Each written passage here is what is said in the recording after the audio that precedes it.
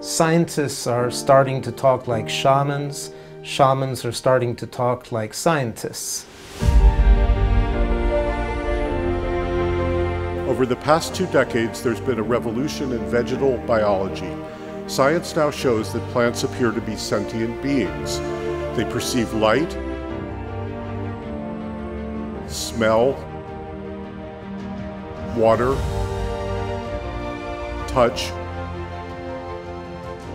They can learn, remember, and communicate. They exhibit the traits that we associate with personhood. Experimental science has confirmed that plants can see when you're standing next to them and the color of your shirt.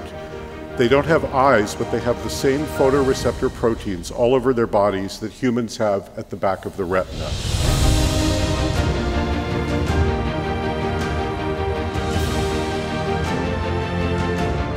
A plant may not have a brain, but it acts like a brain. They translate information into electrical chemical signals in their cells identical to the ones used by our own neurons. The word neuron comes from the Greek for vegetal fiber. Neurons actually look like the cut of the inside of a plant. What shamans and indigenous cultures have long been saying is increasingly confirmed in scientific research. There are persons in these other beings with intelligence, intentions, and consciousness.